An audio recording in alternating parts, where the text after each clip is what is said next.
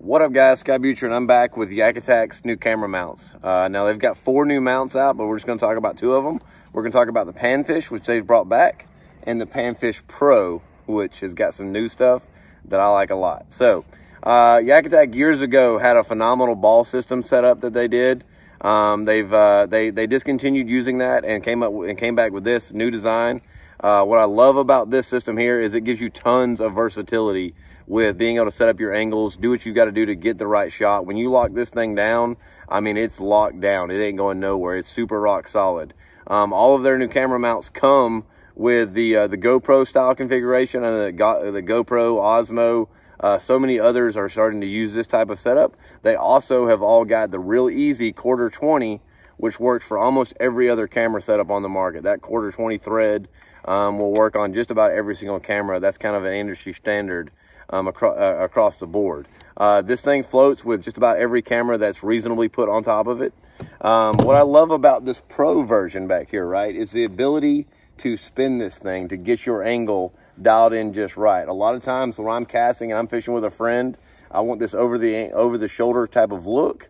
But if I know that Timmons or Brad or one of these guys over here has set the hook, it's easy for me to spin this thing around and make sure that I'm getting some good B-roll or some good footage of them, maybe catching that PB. With those guys, you never really know, right? What I also love about it is the quick release, right? So just like you're known to seeing from YakAttack with their torpedo holders, their rod mounts, this quick and release adapter setting gives you the ability to, when it's on the mount, to squeeze that in and adjust this thing how you want to. Also gives you the ability to pop that loose, pull this whole thing out. I'm loving this setup for vlogging, for being able to come out and get your angle, to get that selfie photo, to get those different releases. What I'm gonna do a lot with this thing here, because it floats, is run my other GoPro, which is waterproof, which is submergible, right? I'm gonna be running that other GoPro on here for fish releases.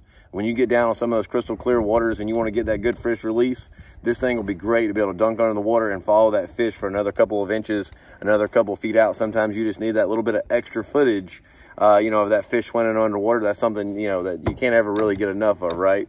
But this thing here, all aluminum, super heavy duty, super durable. Loving that ability to spin that thing 360 degrees. Easy connect, be able to quickly move that thing from boat to boat, no problem. You know what I mean? If we're setting that up there, say they're coming in over here and we want to be able to slide this thing in, pop this thing in off of my boat and drop that right in on another boat, bam, you have the ability to do that. So, you know, it's one of those things where they really have taken their time. We've been asking for camera mounts for a long time from YakAttack. They've finally done it, brand new here at the end of 2019, rolling into 2020. Make sure you guys go check these things out at yakattack.com or all of your retailers. They're absolutely phenomenal. I'm Scott Butcher, reminding you guys to tackle your dreams. Go get some good footage. We'll catch you guys later. See ya.